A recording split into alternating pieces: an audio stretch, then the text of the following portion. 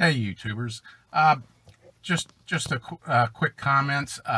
Actually, I wanted to address a YouTuber named Casey Neistat, but what I'd really like to do is just compliment on all the people who have already replied to Casey Neistat. If you're familiar with the guy, fine. If not, he's like a golden boy for YouTube. He's got like 5 million subscribers, and he just puts out these kind of meaningless videos, but they're, it's got good visual effects. He likes to fly drones irresponsibly and get good pictures, and he puts them on his in his videos, and it's kind of a video of his daily life. Well, that's fine, and people like it. That's fine. But what happened is he decided to do an endorse Hillary Clinton for president video, and it was the weirdest video in the world. I mean, if you've seen his other stuff, which is kind of neat and colorful and good video, this was a very dark video. I mean, it was almost like he was endorsing Darth Vader. I mean, it was kind of an ugly thing, and it basically was just him trashing Donald Trump and saying how smart and wonderful Hillary Clinton was.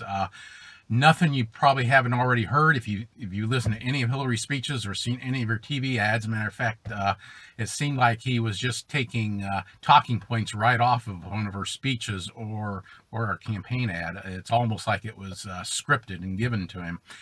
Anyway, well, that's fine and dandy. It's his blog. He wants to put whatever he wants on his YouTube channel. He can. But what got everybody in an uproar, he didn't stop at that.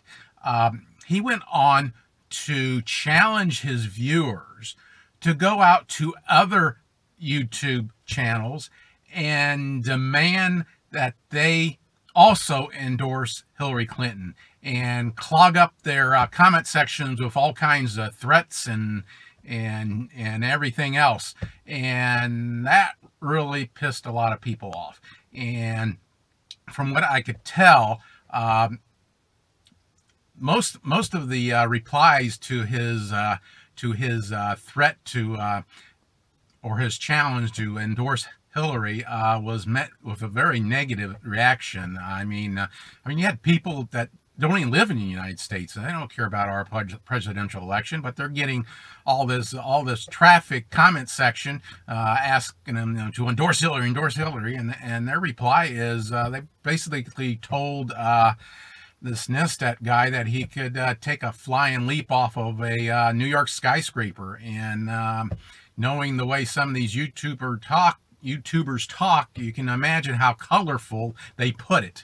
And I was just having a good old laugh watching some of those. And I actually, on the positive side, I actually found a few YouTube channels I never knew existed, and have subscribed to them, and we'll be checking them out now. So Neistat, instead of making some converts to the Hillary team, I think what he did is alienate a lot of people, and it drove traffic to some other sites that people may not have known about. So thumbs down to Casey and his political ad, but thumbs up for all the YouTubers that stood their ground, replied back, and said that they weren't going to be bullied. And that's exactly what this Neistat guy was doing. He was bullying by putting his political views, trying to force them among other YouTubers. So that's what I got.